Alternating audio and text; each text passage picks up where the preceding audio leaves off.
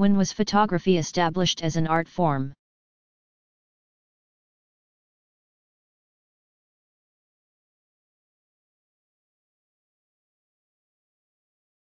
In the early 1900s. Alfred Stieglitz, 1864 to 1946, is the acknowledged father of modern photography. His interest in the medium began when he was just a toddler, at the age of 2. He became obsessed with a photo of his cousin, carrying it with him at all times. When he was 9 years old, he took exception to a professional photographer's practice of using pigment to color a black and white photo, complaining that this spoiled the quality of the print. Between 1887 and 1911, Stieglitz worked to establish photography as a valid form of artistic expression, a pursuit for which he was sometimes publicly derided. He believed that photography should be separate from painting, but on an equal footing as an art form. He also strove to differentiate photography by instilling it with an American essence. The streets of New York City became his subject. By the time Stieglitz founded the Photo Secession Group in 1902,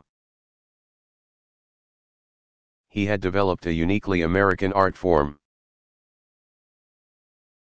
Stieglitz also published and edited photography magazines, most notably Camera Work, 1903 to 17. After an unhappy first marriage, in 1924, Stieglitz married American artist Georgia O'Keeffe. 1887 to 1986, who became the subject of one of his best-known series of works.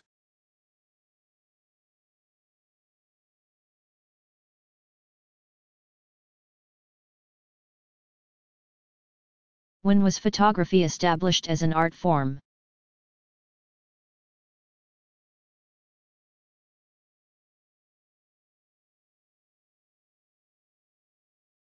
In the early 1900s. Alfred Stieglitz, 1864 to 1946, is the acknowledged father of modern photography. His interest in the medium began when he was just a toddler, at the age of 2. He became obsessed with a photo of his cousin, carrying it with him at all times. When he was 9 years old, he took exception to a professional photographer's practice of using pigment to color a black and white photo, complaining that this spoiled the quality of the print. Between 1887 and 1911, Stieglitz worked to establish photography as a valid form of artistic expression, a pursuit for which he was sometimes publicly derided.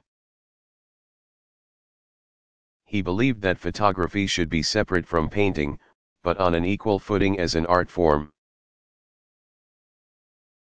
He also strove to differentiate photography by instilling it with an American essence. The streets of New York City became his subject. By the time Stieglitz founded the Photo Secession Group in 1902, he had developed a uniquely American art form. Stieglitz also published and edited photography magazines, most notably Camera Work, 1903 to 17. After an unhappy first marriage, in 1924, Stieglitz married American artist Georgia O'Keeffe. 1887 to 1986, who became the subject of one of his best-known series of works.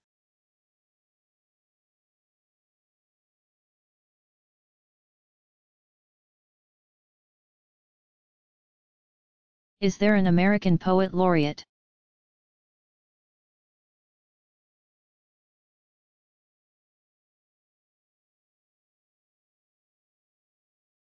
Yes, in 1985 the U.S. Congress authorized the naming of a national poet laureate. In 1986 Kentucky-born man of letters Robert Penn Warren. 1909 to 1989, became the country's first poet laureate. Among his works are the novels All the King's Men, 1946, Pulitzer Prize, and A Place to Come To. 1977, several volumes of poetry, and essays published in the anthology I'll Take My Stand, 1930. He was also the editor, 1935-42, of the literary journal The Southern Review. Warren's successors have included Joseph Brodsky, Mona Van Dyne, the first woman to receive the honor, and Rita Dove, the first African American to receive the honor. The complete list of poet laureates is available on the Library of Congress's website. http://www.loc.gov/poetry/laureate.html.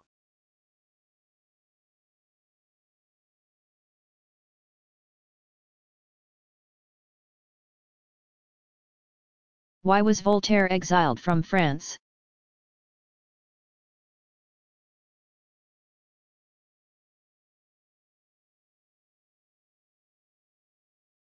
The French writer Voltaire, 1694-1778, born François-Marie Arouet, Voltaire was an assumed name. Was imprisoned twice during his lifetime, he was released the second time on the condition that he leave the country. The prison terms and expulsion were the result of Voltaire's expert satire, which first got him into trouble when he was a young man. After finishing a course of study at the Jesuit school College Louis-le-Grand, 1704-11, Voltaire joined a group of aristocrats in Paris who valued the young writer's wit. He wrote and circulated verse criticizing the regent, the Duc d'Orléans. As a result of these offensive works, Voltaire was put into the Bastille, in 1717, where he began writing an epic, the Henriade, about France's King Henry IV, 1553-1610. Full of indictments of religious fanaticism and praise for toleration. The work proved highly controversial in its day. Such anti-establishment protests eventually led the writer to have an argument with the Chevalier de Rohan, a member of one of France's most powerful families. This conflict resulted in Voltaire's arrest, imprisonment, again in the Bastille, and exile to England in 1726. He stayed in London until 1729. Returning to France, the writer penned his observations on English social and political beliefs. Letters Concerning the English Nation, 1734. Again stirring a controversy, his exaltation of English liberalism was viewed by the authorities as a criticism of French conservatism. He fled the trouble by going into seclusion in Lorraine, where he stayed through 1749. The biting criticism of his works won the writer fame as well as controversy, both of which followed him throughout his life. In 1750 he was invited to visit Prussian King Frederick the Great at court, accepting. He stayed there only 2 years. He was forced to leave in 1753 after quarreling with the man he called the Philosopher King. He spent the last 20 years of his life in Switzerland. Returning to Paris to see a performance of one of his plays, Irene, just before his death.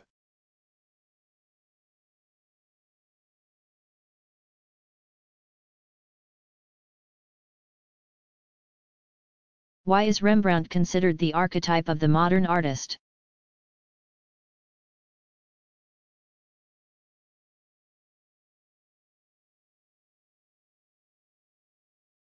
To understand the similarities between Rembrandt van Rijn, 1606 to 1669, and the modern artist. It's important to note that this master portrait painter, who broke ground in his use of light and shadow, was in his own time criticized for his work. Some thought it too personal or too eccentric. An Italian biographer asserted that Rembrandt's works were concerned with the ugly, and he described the artist as a tasteless painter. Rembrandt's subjects included lower-class people, the events of everyday life and everyday business, as well as the humanity and humility of Christ, rather than the choirs, trumpets, and celestial triumph that were the subjects of other religious paintings at the time. His portraits reveal his interest in the effects of time on human features, including his own. In summary, the Dutch artist approached his work with psychological insight and profound sympathy for the human affliction. He was also known to use the butt end of his brush to apply paint. Thus, he strayed outside the accepted limits of great art at the time. Art critics today recognize Rembrandt as not only one of the great portrait painters, but a master of realism. The Dutch painter, who also etched, drew, and made prints, is regarded as an example for the working artist.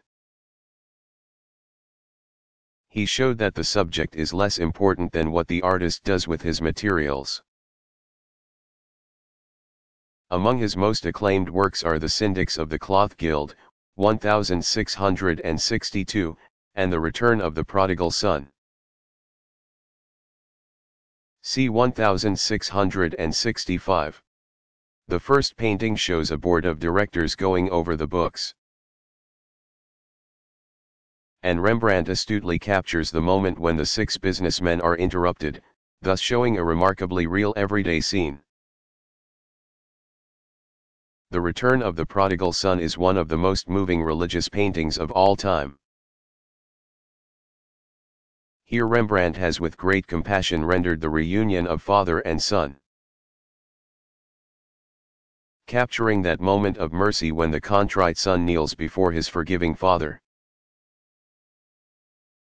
Through his series of self-portraits, Rembrandt documented his own history from the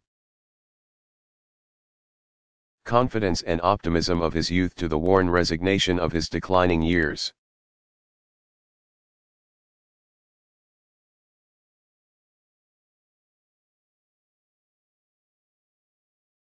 Who invented the first personal computer?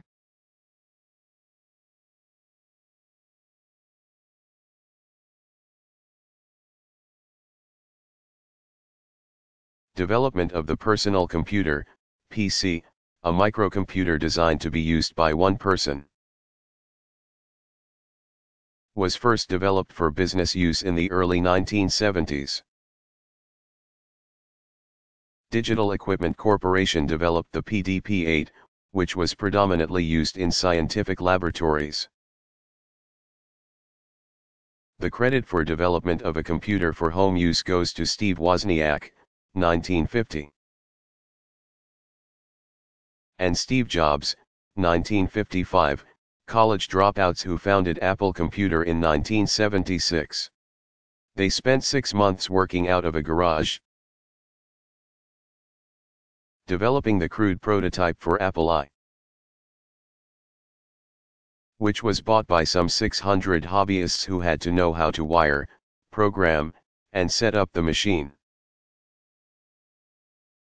Its successor, Apple II, was introduced in 1977 as the first fully assembled programmable microcomputer, but it still required customers to use their televisions as screens and to use audio cassettes for data storage. It retailed for just less than $1. 300. That same year, Commodore and Tandy introduced affordable personal computers. In 1984, Apple Computer introduced the Macintosh, Mac, which became the first widely used computer with a graphical user interface, GUI.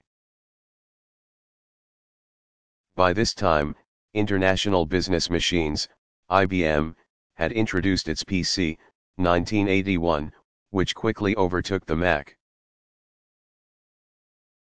In spite of the fact that IBM was behind in developing a user-friendly graphical interface.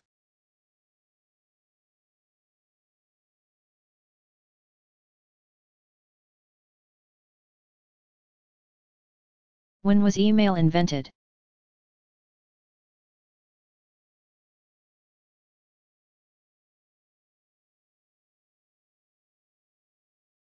Short for electronic mail, email was invented in 1971 by computer engineer Ray Tomlinson, 1941.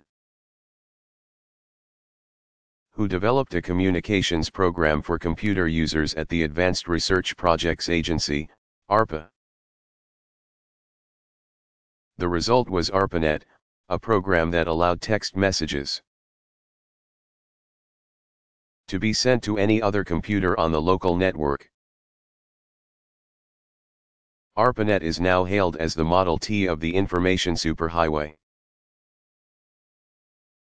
The technology expanded in the 1970s with the use of modems, which connect computers via telephone lines. Within a decade of its introduction, email had become widely used as a communications mode in the workplace. In the 1990s, usage expanded rapidly to Internet users at home, schools, and elsewhere. Some technology analysts call email the killer app of the Internet, the most powerful tool on the worldwide computer network.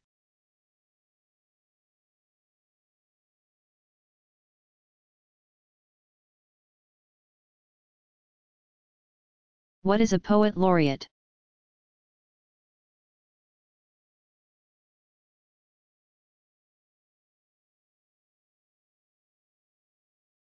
A poet laureate is someone who is recognized by his or her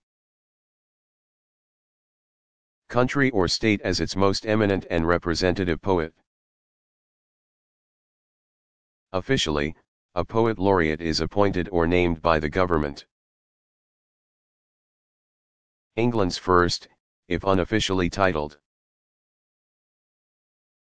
poet laureate was Ben Jonson, 1572–1637, a contemporary of Shakespeare. Shakespeare acted a leading role in the first of Jonson's great plays, Every Man in His Humour, 1598. In 1605 Jonson began writing a series of masques, short allegorical dramas that were performed by actors wearing masks, for the court. Years later, in 1616, he was appointed poet laureate and in that capacity received a substantial pension. Among Jonson's works are Volpone, 1605, works, a collection of poetry published in 1616, and which includes the oft-quoted line, "Drink to me only with thine eyes, and pleasure reconciled to virtue," 1618. Some sources trace the first British poet laureate back to Edmund Spenser, 1552 or 1553 to 1599, who is called the poet's poet. However, the title of poet laureate was not officially conferred on an English writer until 1638, when poet and dramatist William Davenant, 1606–1668, who was reputed to be the godson or even the illegitimate son of Shakespeare, was given the honor.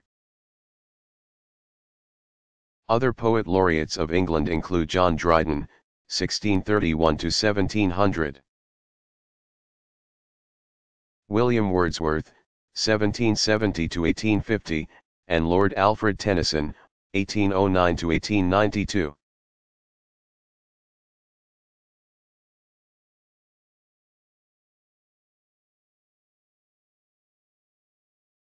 Who was Alexis de Tocqueville?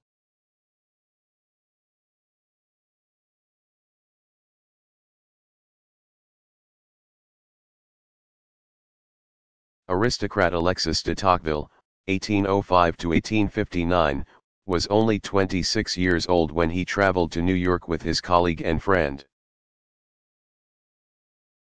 Gustave de Beaumont, 1802–1866, to study and observe American democracy. Though Tocqueville set out with the pretext of studying the American penal system on behalf of the French government, both he and Beaumont were magistrates at the time. He had the deliberate and personal goal of conducting an on-site investigation of the world's first and then only completely democratic society, the United States. Tocqueville and Beaumont traveled for 9 months through New England, eastern Canada, and numerous American cities, including New York, Philadelphia, Pennsylvania, Baltimore, Maryland, Washington, D.C., Cincinnati, Ohio, and New Orleans, Louisiana. The pair returned to France in 1832 and the following year published their study on the penitentiary system in the United States and its application in France. Once this official obligation was behind him, Tocqueville left his post as magistrate and moved into a modest Paris apartment. There he devoted 2 years to writing Democracy in America, 1835–1840. The work was soon proclaimed the classic treatment of its subject throughout the Western world and secured Tocqueville's fame as political observer, philosopher, and, later, sociologist. Tocqueville proclaimed that during his travels, nothing struck me more forcibly than the general equality of conditions. All classes meet continually and no haughtiness at all results from the differences in social position. Everyone shakes hands. But he also foresaw the possibility that the principles of economic equality could be undermined by the American passion for equality, which not only tends to elevate the humble to the rank of the great, but also impels the weak to attempt to lower the powerful to their own level. While he warned against the possible tyranny of the majority as a hazard of democracy, he also added that law, religion, and the press provide safeguards against democratic despotism.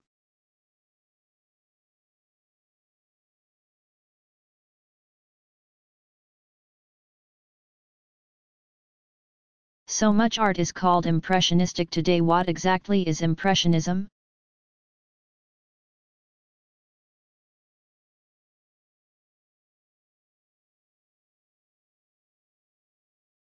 The term Impressionism was derived by a rather mean-spirited art critic from the title of one of Claude Monet's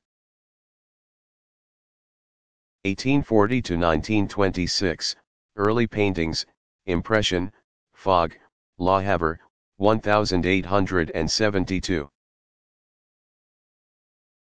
The French Impressionist painters were interested in the experience of the natural world and in rendering it exactly as it is seen, not fixed and frozen with an absolute perspective, but rather as constantly changing and as it is glimpsed by a moving eye. Georges Seurat, 1859–1891, and Paul Signac, 1863–1935, are also typically thought of as Impressionists. However, they are more appropriately dubbed Neo-Impressionists since they, along with Camille Pissarro, 1830–1903, advanced the work of the original group through more scientific theories of light and color, introducing deliberate optical effects to their works. Seurat and Signac are commonly referred to as pointillists for the technique pioneered by Seurat, of using small brush strokes to create an intricate mosaic effect. The post-impressionists, artists representing a range of explorations but all having come out of the impressionist movement, included both Seurat and Signac, as well as Henri de Toulouse-Lautrec. 1864–1901, Paul Gauguin, 1848–1903, Vincent van Gogh, 1853–1890. And Paul Cézanne, 1839–1906, who was also associated with the original Impressionists. Together the Impressionists paved the way for the art of the 20th century. Since as a group they asserted the identity of a painting as a thing, a created object in its own right, with its own structure and its own laws beyond and different from the world of man and nature. History of modern art.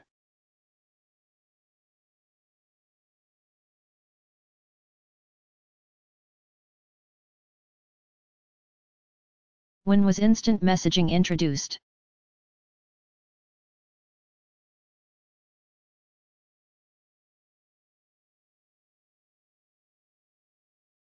The ability to send instant text messages over computers was introduced to the public in 1996. Internet service provider America Online, AOL, launched instant messaging, or IM, as another way for its members to communicate with each other. By logging onto a home or work computer, or cell phone with internet capabilities, users could view their buddy list and see which of their AOL contacts were online at the time. IM users could then send messages back and forth in real time, next door, or across thousands of miles. In 1997 AOL expanded the service to non-AOL users with a utility called AOL Instant Messaging, AIM, and in 1998 the company acquired another IM utility, ICQ. By 1999 MSN and Yahoo rolled out their instant messenger services, and others followed. The concept caught on, particularly with young users who embraced the concept of a private chat room. In 2004 a Pew Internet and American Life Project report estimated that 53 million Americans, or 4 out of 10 Internet users, were instant messaging. IM had become the primary form of communication for many, replacing telephone calls and emails. The mode of communication also brought about a new shorthand, or subculture language, with a heavy reliance on abbreviations and icons. The use of the technology continued to grow rapidly, expanding to practical business use. In 2004 analysts estimated that there were about 600 million registered IM users worldwide.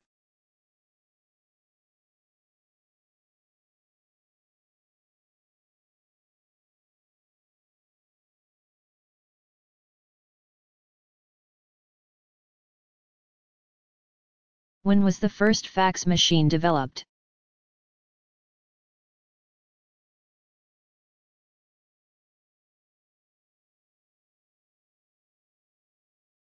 The facsimile, machine may seem like a recent invention. But it was developed long ago. It took more than 100 years for the machines to become part of everyday life. In 1842 to 1843, Scottish philosopher and psychologist Alexander Bain. 1818 to 1903, invented the first, albeit crude, fax machine. The scanning technology was improved enough by 1924 that newspapers began using the device to transmit photographs. By the 1930s, wire photos were an important component of newspaper reports. It was not until the 1980s that faxes came into widespread use. As manufacturers produced the more compact and affordable machines that are visible in most every place of business today.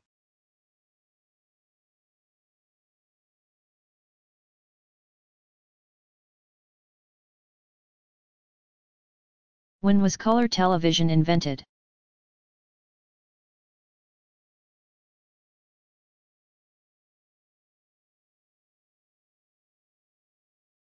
In 1940, Hungarian-American engineer Peter Karl Goldmark, 1906 to 1977. The head of the Columbia Broadcasting Systems, CBS, Research and Development Laboratory, came up with a technology that broke down the television image into three primary colors through a set of spinning filters in front of black and white, causing the video to be viewed in color. His system gave way in the 1950s to an RCA system whose signals were compatible with conventional black and white TV signals.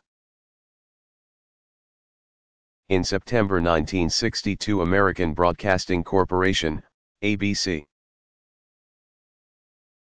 began color telecasts, for 3.5 hours a week. By this time, competitor National Broadcasting Corporation, NBC, was broadcasting 68% of its primetime programming in color, while CBS had opted to confine itself to black and white after having transmitted in color earlier. By 1967, all three networks were broadcasting entirely in color. It was not until 1967 that color television was broadcast in England. On July 1, the BBC Two transmitted 7 hours of programming, most of it coverage of lawn tennis from Wimbledon.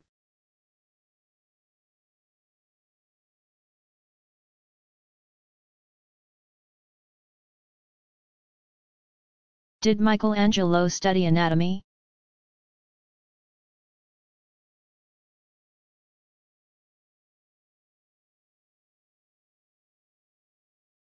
Yes, in 1492 Michelangelo Buonarroti, 1475 to 1564, a master sculptor of the human form, undertook the study of anatomy based on the dissection of corpses from the hospital of Santo Spirito. Perhaps most well known for his sculptures of David, 1501-04, and Moses, 1515-15. As well as his frescoes on the ceiling and walls of the Sistine Chapel, Michelangelo was also an architect who believed that buildings should follow the form of the human body to the extent of disposing units symmetrically around a central and unique axis, in a relationship like that of the arms to the body. He also wrote poetry. He was a true Renaissance man. Michelangelo was totally absorbed in his work and was known to be impatient with himself and with others. He has been likened to German composer Ludwig van Beethoven. 1770 to 1827, since the personal letters of both men reveal a deep sympathy and concern for those close to them, and profound understanding of humanity informs their works, Gardner's art through the ages.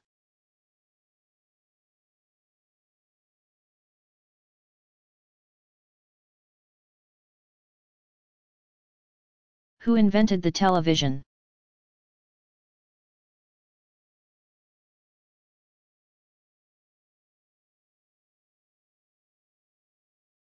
The television, which may seem to many to be a decidedly American invention, was actually the outcome of a series of inventions by a cast of international characters. As early as 1872, British engineer Willoughby Smith, 1828 to 1891, inspired by an experiment on selenium rods, imagined a system of visual telegraphy. 5 years later, the tube technology that would make television possible was developed in Strasbourg by German physicist Carl Ferdinand Braun, 1850 to 1918. He invented a cathode ray tube, also known as the Braun tube, which improved the Marconi wireless, radio, technology by increasing the energy of sending stations, and arranged antennas to control the direction of radiation. In 1907, Russian physicist Boris Rosing proposed using Braun's tube to receive images, something he called electric vision. 1 year later, Alan Campbell Swinton, 1863 to 1930, suggested using the cathode ray tube to both receive and transmit images. That same year, the idea of using cathode ray tubes to scan images for the purpose of television was published, and by 1912 it was being worked on by Rosing and his former pupil, Vladimir Zworykin, 1889 to 1982, in Russia. In 1923, a competing technology, which was entirely mechanical, reached an early milestone when British inventor John Logie Baird, 1888 to 1946, demonstrated an electrified hatbox with discs, which constituted the world's first working television set. But the race was still on, and in that same year, Zworykin, who had moved to the United States in 1919 and was hired by Westinghouse Electronic Corporation, in 1920, advanced the tube-based technology when he patented the iconoscope, which would become the television camera. In 1929, Zworykin, now a U.S. citizen, invented the kinescope, television tube. Zworykin's inventions together comprised the first electronic television. Regularly scheduled U.S. television began on April 30, 1939, when President Franklin D. Roosevelt, 1882 to 1945, opened the New York World's Fair, billed as the World of Tomorrow, giving a speech that was the first televised presidential talk. The national broadcasting company's, NBC, coverage of the fair's opening initiated its weekly television scheduling. A victory for parent company RCA, whose president, David Sarnoff, 1891 to 1971, founded NBC and is considered a broadcasting pioneer.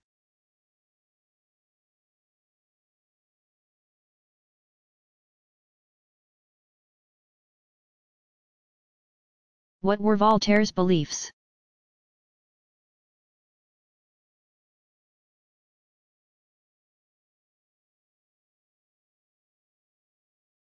The prolific French writer's corpus of 52 works were produced as part of his lifelong effort to expose injustices. Voltaire's famous words, "Écrasez l'infâme," squash that which is evil, encapsulate his tenets. He believed in God, but abhorred priestly, high church, traditions. He spread the doctrines of rational skepticism to the world. He strongly advocated religious and political tolerance. And he held great faith in humankind's ability to strive for perfection. To the European literary world, he embodied the highest ideal of the Age of Reason, also called the Enlightenment. But victims of his wit feared and denigrated him. Celebrated by some during his lifetime, he has certainly been celebrated since. His masterpiece, Candide, 1759, a satirical tale exploring the nature of good and evil, has been translated into more than 100 languages.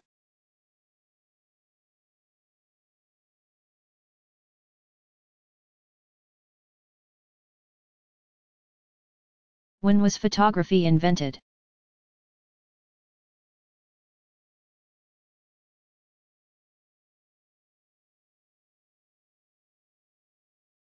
The concept of still photography dates back to the 10th century when Islamic scientists developed the camera obscura.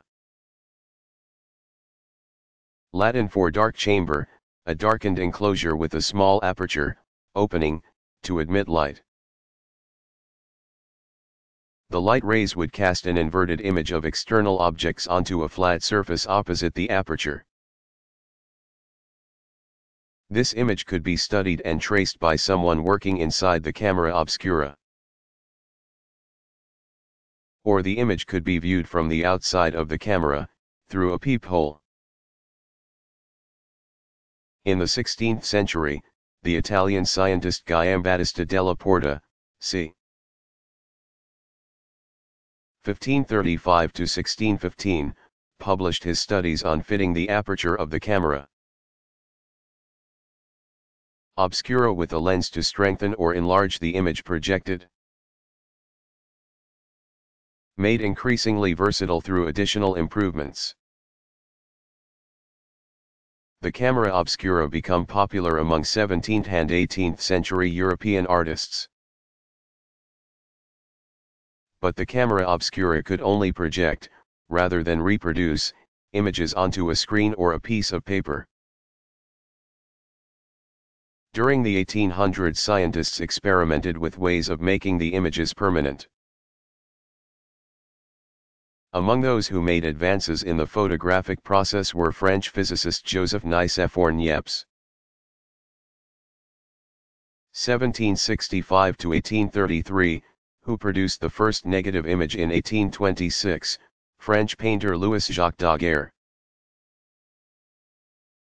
1759 to 1851, who in 1839 succeeded in making a direct positive image on a silver plate. Known as the daguerreotype, English scientist William Henry Fox Talbot, 1800 to 1877, who developed a paper negative, c. 1841, that could be used to print any number of paper positives, and English astronomer Sir John Herschel. 1792 to 1891, who was the first to produce a practical photographic fixing agent and the first to apply the terms positive and negative to photographic images. All of these milestones made photography a practical way of permanently recording real-life images. The breakthrough in still photography was the Kodak. Introduced in 1888 by American inventor George Eastman, 1854 to 1932. The Kodak camera used film that was wound on rollers, eliminating the glass photographic plates that had been in use. The box-shaped camera made photography accessible to everyone, including amateurs. By the early 1900s, the Eastman Kodak Company had become the largest photographic film and camera producer in the world. George Eastman has been credited with mass-producing the moment, before the Kodak. A word he made up because he was fond of the letter K. Photography had largely been the domain of professionals who were commissioned to take portraits of the well-to-do prominent members of society. Once the Kodak became widely available, photographs preserved the faces of ordinary people and the events of everyday life.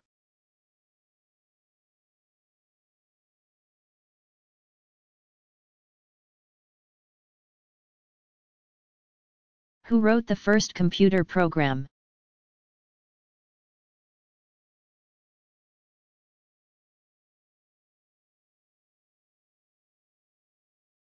The first functional computer program was written by Grace Murray Hopper, 1906-1992, an admiral of the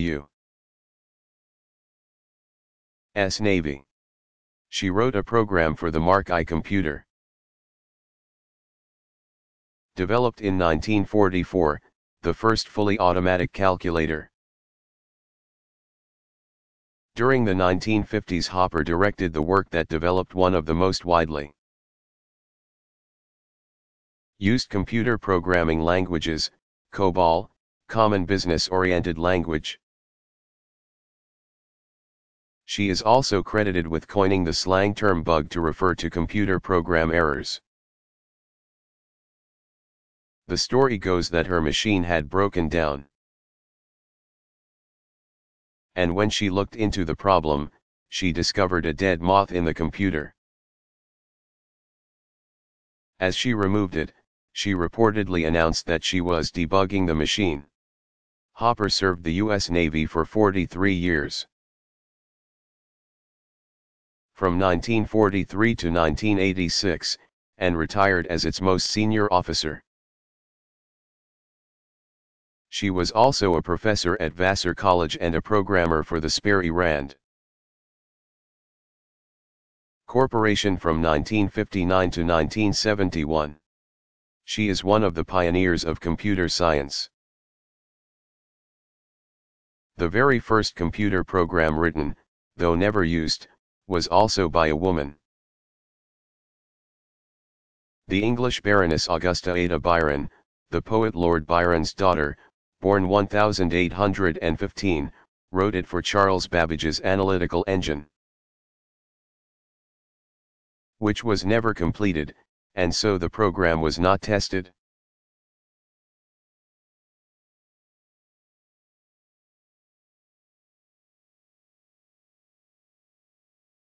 How is Picasso's work characterized?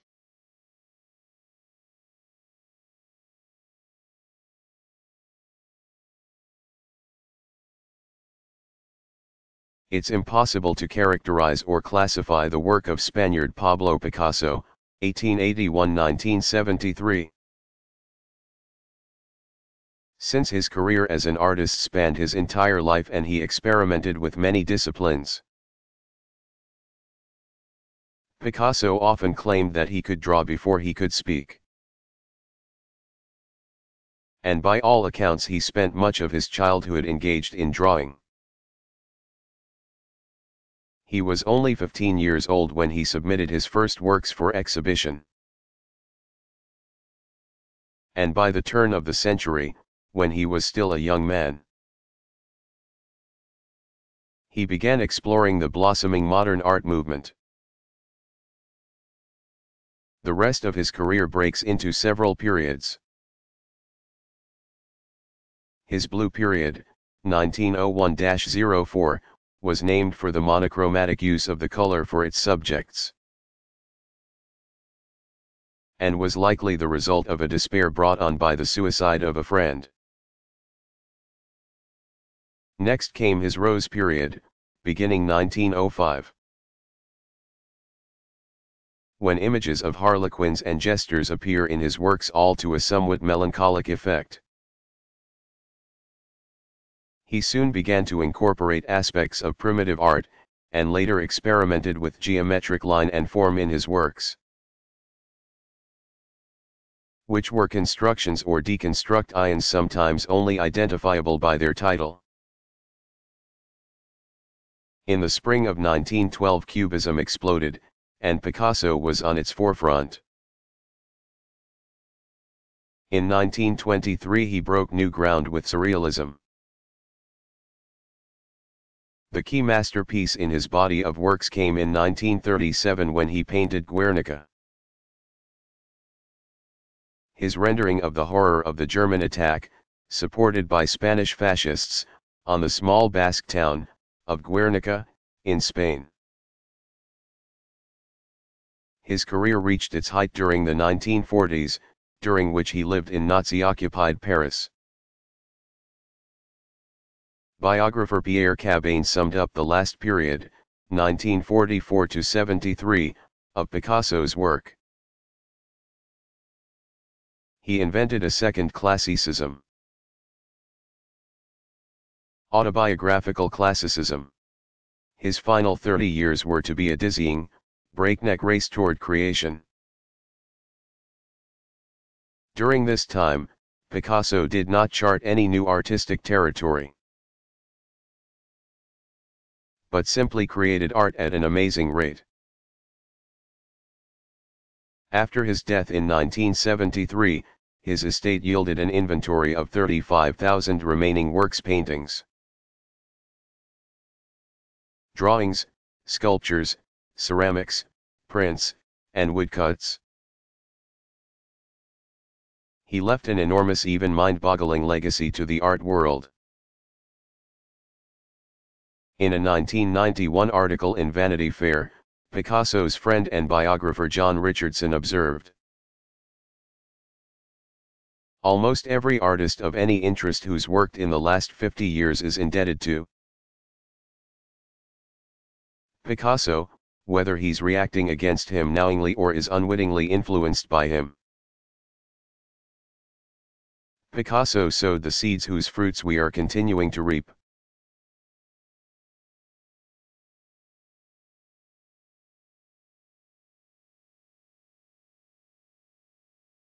Who invented the computer?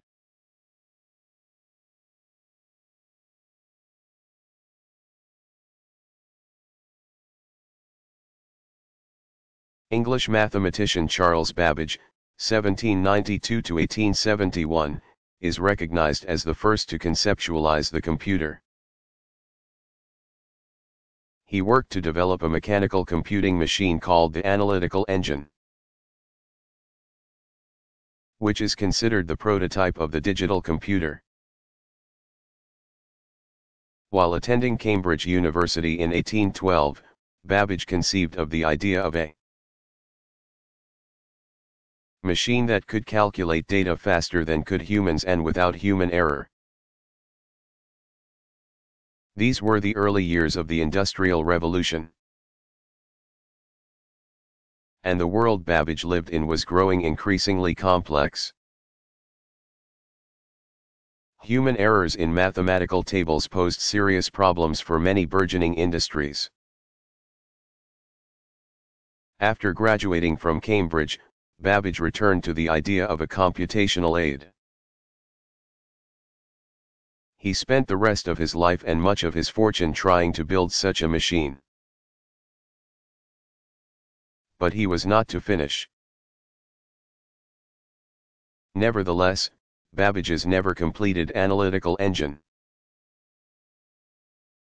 on which he began work in 1834, was the forerunner of the modern digital computer. A programmable electronic device that stores, retrieves, and processes data. Babbage's device used punch cards to store data and was intended to print answers. More than 100 years later, the first fully automatic calculator was invented. Development began in 1939 at Harvard University. Under the direction of mathematician Howard Aiken, 1900 to 1973, the first electronic digital computer, called Mark I, was invented in 1944. The Mark II followed in 1947. In 1946, scientists at the University of Pennsylvania completed ENIAC, Electronic Numerical Integrator and Calculator, the first all-purpose electronic digital computer. Operating on 18,000 vacuum tubes, ENIAC was large. Required great deal of power to run, and generated a lot of heat. The first computer to handle both numeric and alphabetical data with equal facility was the UNIVAC. Universal Automatic Computer, developed between 1946 and 1951, also at the University of Pennsylvania.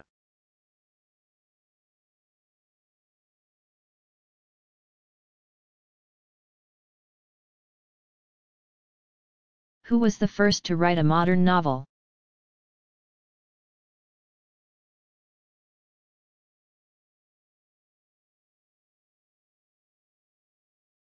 While there are differing opinions on the answer to this question, it is generally accepted that the credit for the novel as we know it belongs to Spanish writer Miguel de Cervantes, 1547 to 1616. Cervantes wrote Don Quixote, in two parts, 1605 and 1615. It was the first extended prose narrative in European literature in which characters and events are depicted in what came to be called the modern realistic tradition. Considered an epic masterpiece, Don Quixote had an undeniable influence on early novelists, including English novelist and playwright Henry Fielding, who wrote the realistic novel Tom Jones, 1749. Don Quixote is also said to have anticipated later fictional masterpieces, including French novelist Gustave Flaubert's Madame Bovary, 1857, Russian novelist Fyodor Dostoevsky's The Idiot, 1868-69. And American writer Mark Twain's The Adventures of Tom Sawyer, 1876, and The Adventures of Huckleberry Finn, 1884.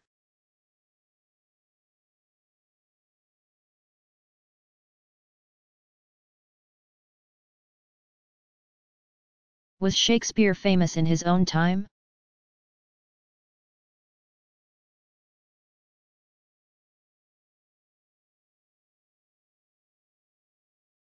Yes, by 1592 he was well known as a dramatist. William Shakespeare, 1564-1616, was the son of John Shakespeare, who belonged to the merchant class,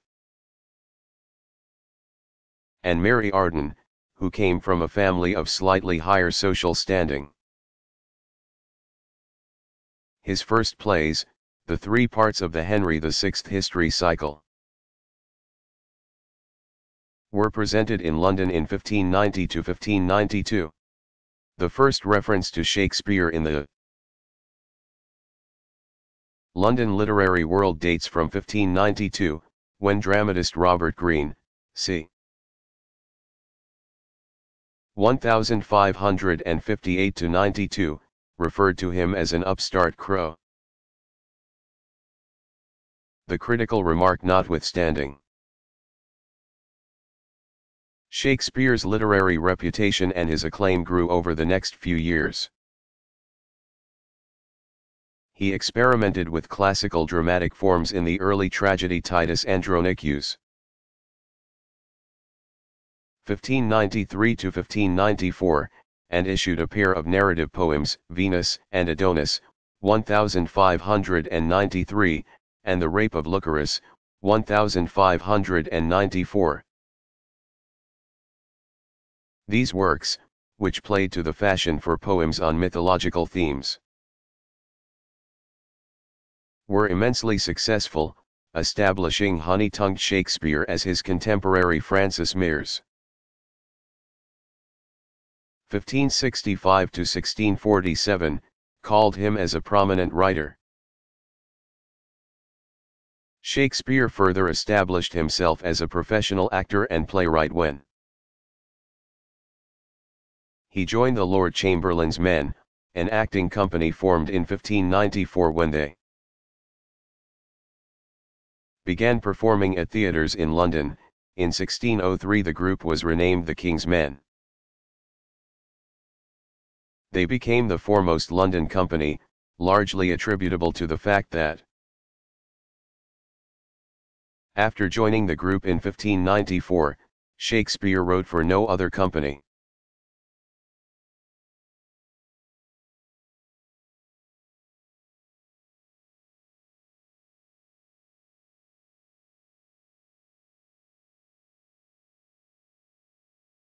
What was Goethe's contribution to world literature?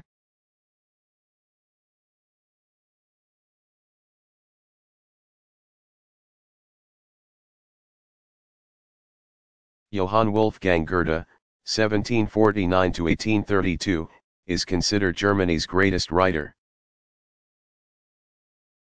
He also was a scientist, artist, musician, and philosopher. As a writer, Goethe experimented with many genres and literary styles, and his works became a shaping force of the major German literary movements of the late 18th and early 19th centuries. His masterwork, the poetic drama Faust, 1808, rewritten 1832, embodies the author's humanistic ideal of a world literature, one that transcends the boundaries of nations and historical periods.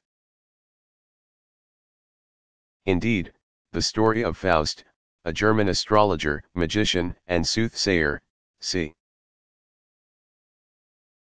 1480 to 1540, remains one of universal interest, and has been treated often in both literature and music.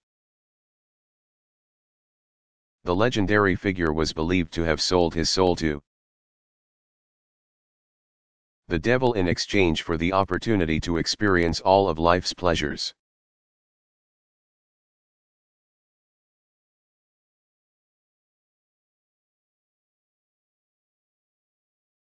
What did Shakespeare study?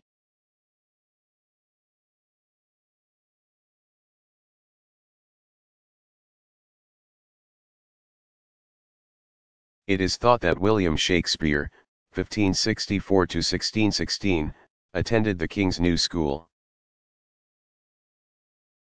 the local grammar school in Stratford-upon-Avon, England, where the main course of instruction was in Latin. There, students were taught rhetoric, logic, and ethics, and studied works by classical authors Terence, Plautus, Cicero, Virgil, Plutarch, Horace, and Ovid. It is believed that this was the extent of Shakespeare's education. There is no evidence that he attended a university.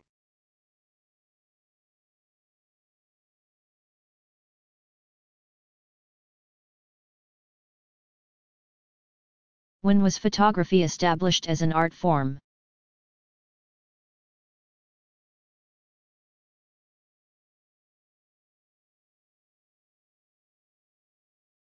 In the early 1900s. Alfred Stieglitz, 1864 to 1946, is the acknowledged father of modern photography. His interest in the medium began when he was just a toddler, at the age of 2. He became obsessed with a photo of his cousin, carrying it with him at all times. When he was 9 years old, he took exception to a professional photographer's practice of using pigment to color a black and white photo, complaining that this spoiled the quality of the print.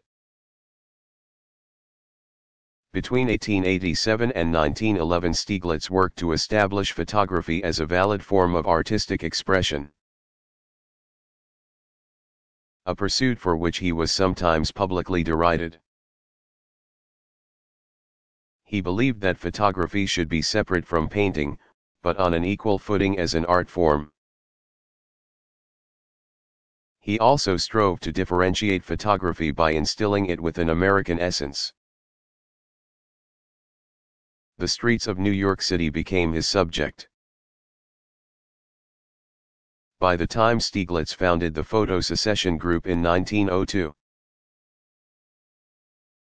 he had developed a uniquely American art form.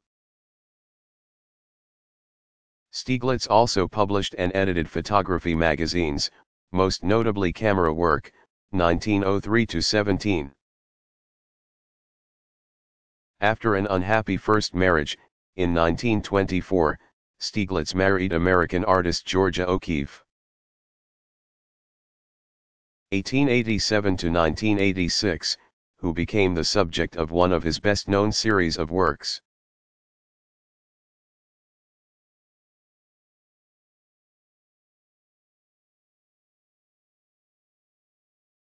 How old is the World Wide Web?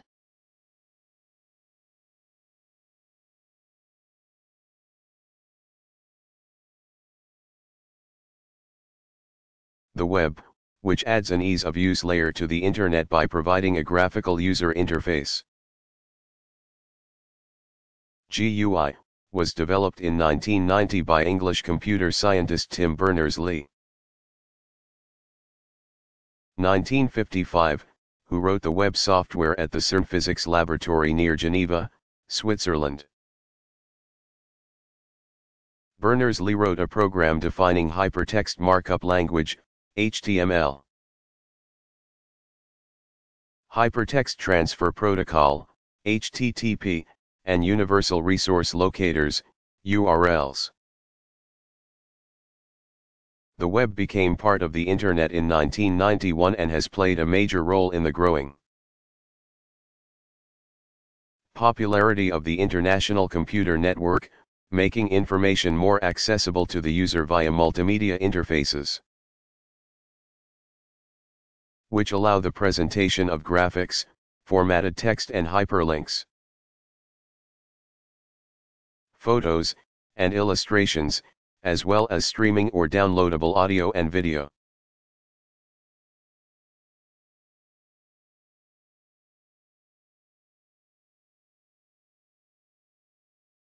How did American Mary Cassatt join the Paris art world of the Impressionists?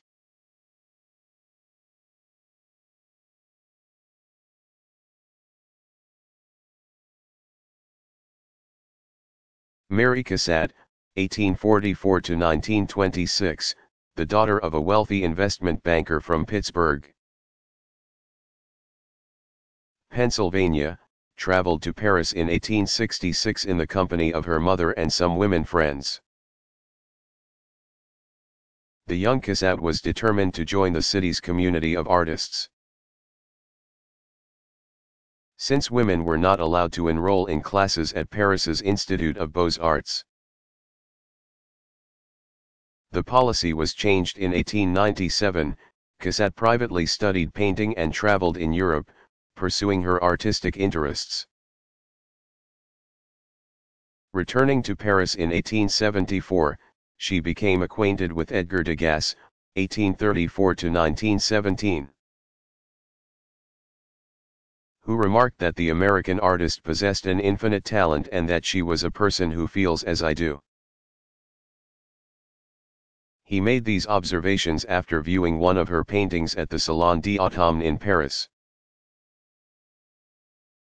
Cassatt went on to exhibit with the Impressionists in 1879, 1880, 1881, and 1886, gaining her first solo exhibit in 1891. Judith Barter, curator of American Arts at the Art Institute of Chicago and organizer of the traveling exhibit Mary Cassatt, Modern Woman, describes Cassatt as a very good businesswoman, who knew how to market her career. During 3.5 years of research, which she conducted to launch the exhibit, Barter explored the prevailing social climate of the day. The late 19th century was a time when feminists who organized to campaign for political and social reforms, eventually winning women the vote in 1920, focused on maternity, encouraging women to be involved in caring for their children.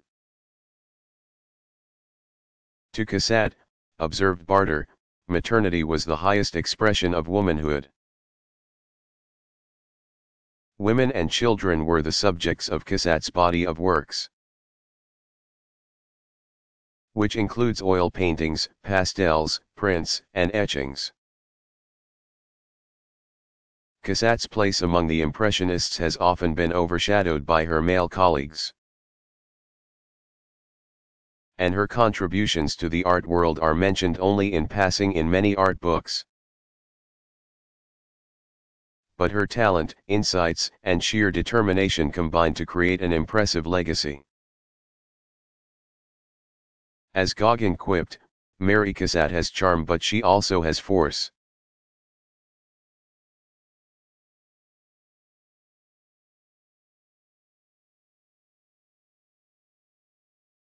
Which came first, the word Scrooge or Dickens's character Scrooge?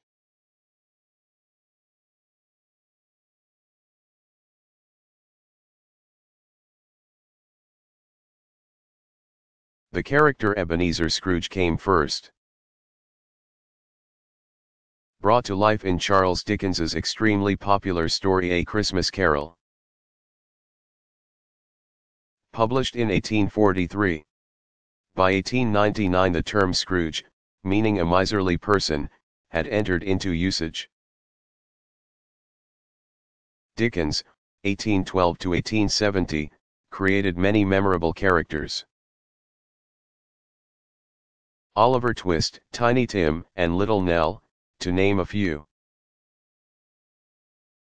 Among the English writer's most notable works are Oliver Twist, 1837-39, The Old Curiosity Shop, 1840-41, Bleak House, 1852-53, A Tale of Two Cities, 1859, and Great Expectations, 1860-61. Dickens was popular during his own time and is still popular today, attributable not only to the vivid characters he created, but for his expression of social concerns. Though he grew more pessimistic in his later works, Dickens continued to demonstrate his profound sympathy for the oppressed and his belief in the dignity of man.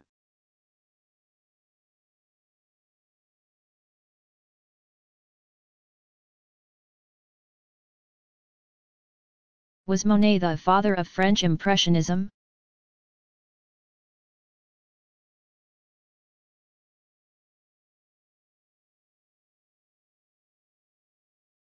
Though the movement was named for one of Claude Monet's, 1840-1926, paintings and his water lilies, 1905, are arguably the most well-known and highly acclaimed Impressionist works.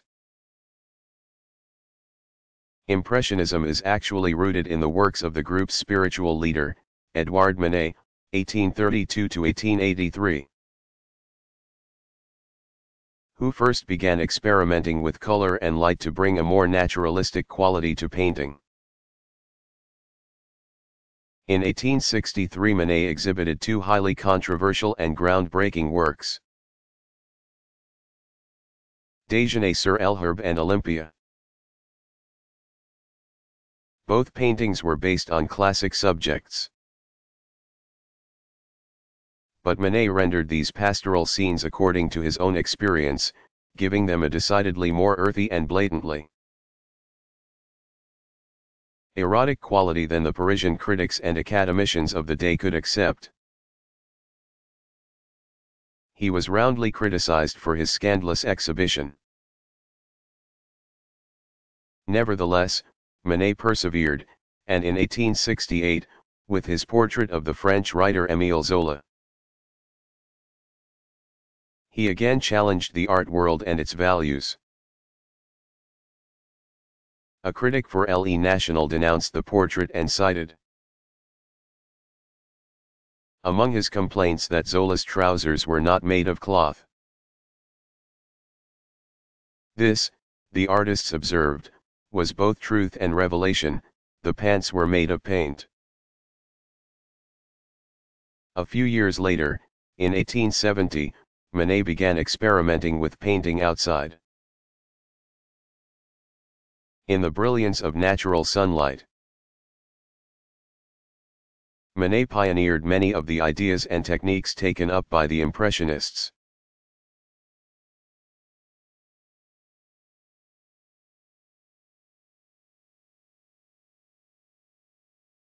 When was the computer chip developed?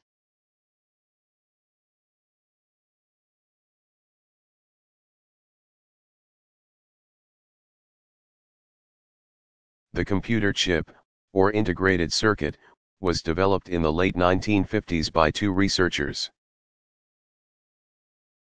who were working independently of each other, Jack Kilby, 1923, of Texas Instruments,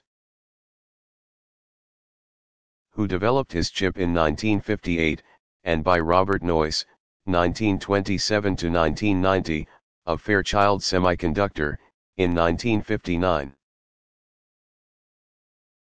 The chip is an electronic device made of a very small piece,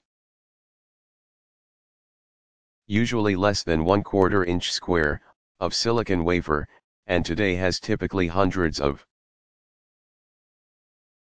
thousands miniature transistors and other circuit components that are interconnected.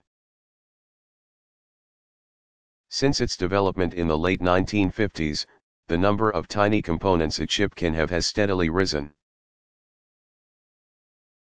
improving computer performance, since the chips perform a computer's control, logic, and memory functions. A computer's microprocessor is a single chip that holds all of the computer's logic and arithmetic. It is responsible for interpreting and executing instructions given by a computer program, software. The microprocessor can be thought of as the brain of the computer's operating system. Many other consumer electronic devices rely on the computer chip as well, including the microwave, the VCR, and calculators.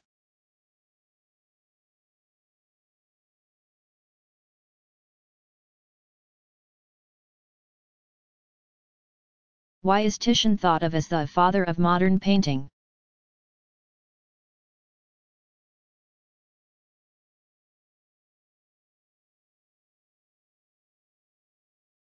During Titian's time, 1488 or 1490 to 1576, artists began painting on canvas rather than on wood panels. A master of color, the Venetian painter was both popular and prolific. His work was so sought after that even with the help of numerous assistants, he could not keep up with demand. His body of works established oil color on canvas as the typical medium of Western pictorial tradition. Among his most well-known paintings are Sacred and Profane Love, c. 1515, and Venus of Urbino, 1538.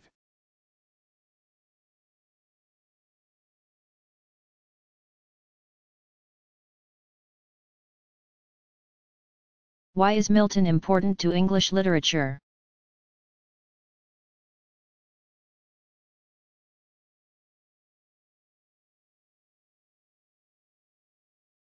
Except for Shakespeare, the works of John Milton, 1608 to 1674, have been the subject of more commentary than those of any other English writer. Milton is considered one of only a few writers to take their place in the small circle of great epic writers. According to Norton Anthology of English Literature,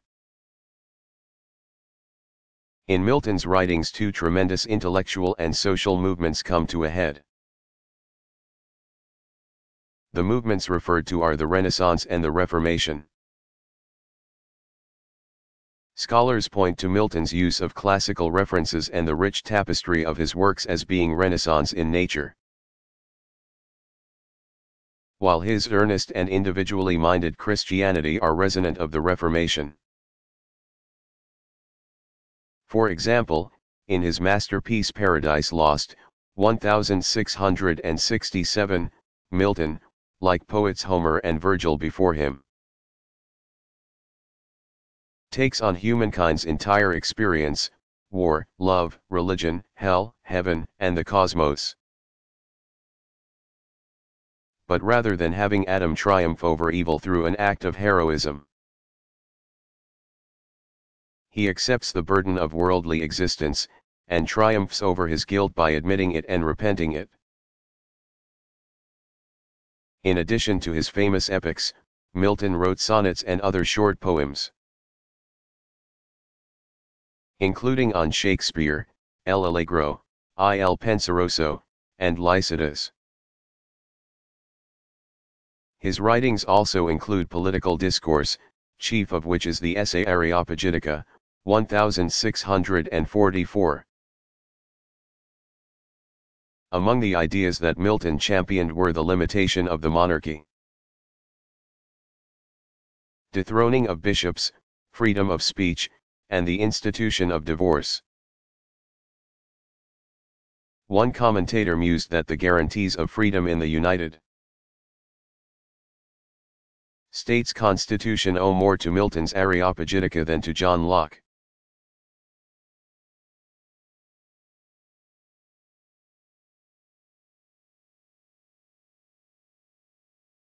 How did the word Machiavellian get its meaning?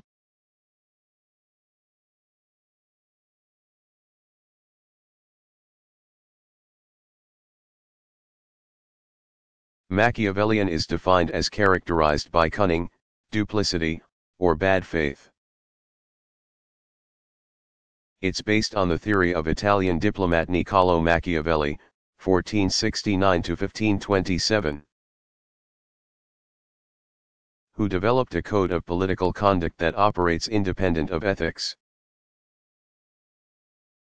thus disregarding moral authorities such as classical philosophy and Christian theology. In 1513, after having been exiled from Florence, Italy, by the powerful Medici family, Machiavelli abruptly turned his attention to writing The Prince, which puts forth a calm and uncompromising analysis of techniques and methods that the successful ruler must use in order to gain and keep power. Written in the form of advice to the ruler, Machiavelli advises the prince that only one consideration should govern his decisions: the effectiveness of a particular course of action, regardless of its ethical character. The book had little immediate impact in Italy, although it soon became legendary throughout Europe. And its major ideas, the power of politics, are familiar today even to people who have never read the book.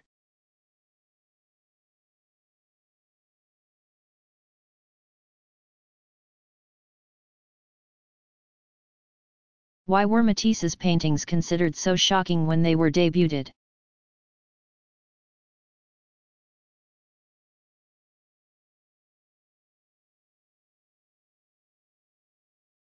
Even if they seem commonplace to art today, the color and style of the paintings of French expressionist Henri Matisse, 1869 to 1954, were revolutionary in their day. In 1905 Matisse, along with several other artists, exhibited works at Paris's Salon d'Automne. The wildly colorful paintings on display there are said to have prompted an art critic to exclaim that they were fauves, or wild beasts. The name stuck, Matisse and his contemporaries who were using brilliant colors in an arbitrary fashion became known as the fauve. His famous work Madame Matisse, or Green Stripe, 1905, showed his wife with blue hair and a green stripe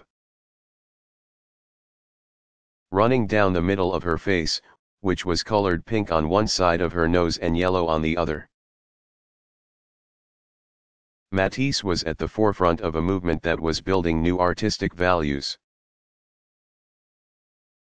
The fauve were not using color in a scientific manner, as Georges Seurat had done. Nor were they using it in the nondescriptive manner of Paul Gauguin, 1848 to 1903, and Vincent van Gogh, 1853 to 1890. The fauve were developing the concept of abstraction. Throughout his career, Matisse continued to experiment with various art forms: painting, paper cutouts, and sculptures. All of his works indicate a progressive elimination of detail and simplification of line and color. So influential was his style on modern art that some 70 years later one art critic commented that it was as if Matisse belonged to a later generation and a different world.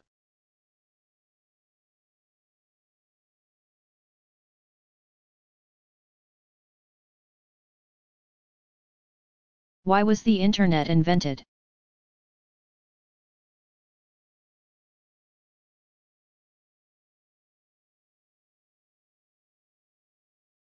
The computer network was invented in the late 1960s so that U.S.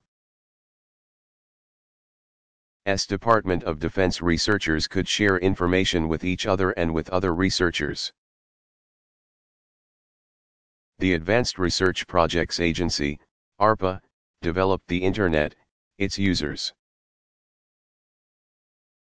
who were mostly scientists and academics, saw the power of the new technology: wires linking computer terminals in a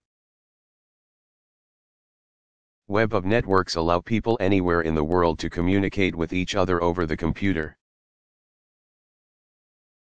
Even though it was developed by the government, the Internet is not government-run.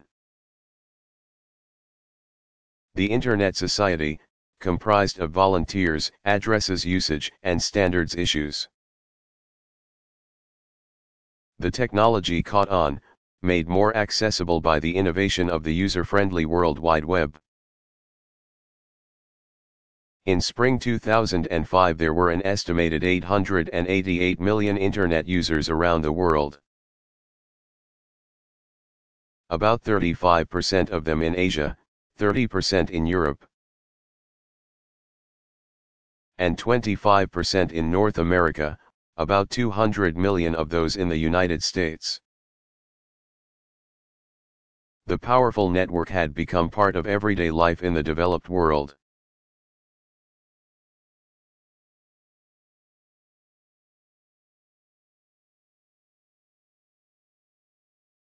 When did mobile phones first come into use?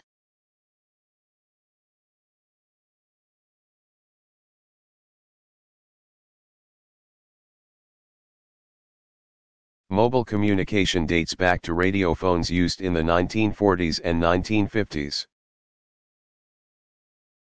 They were two-way radio systems that were powered by car batteries and required operator assistance.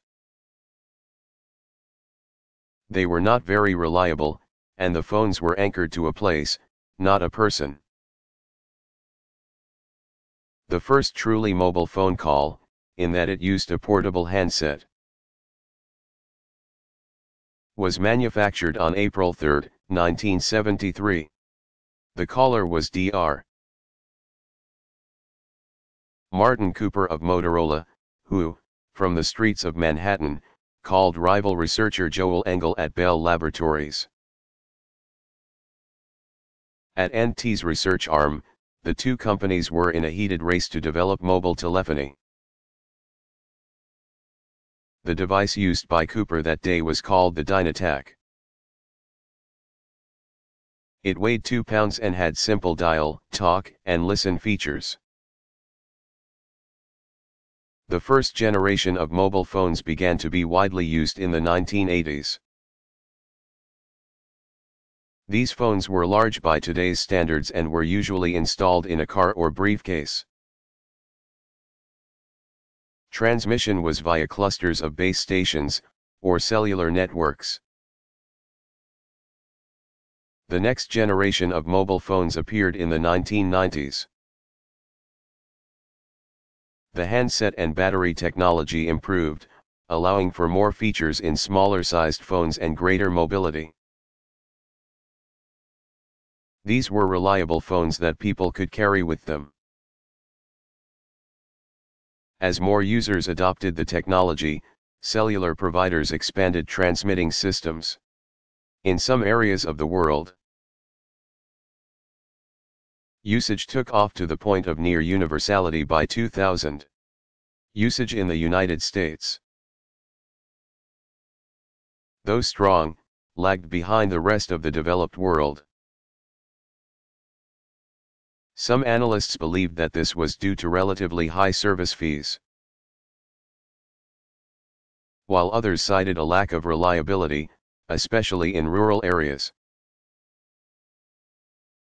The land-based telephone system in the United States was designed to 9 nines of reliability, meaning it can be counted on to function 99.9999999% of the time. A standard as yet unmet by cellular technology.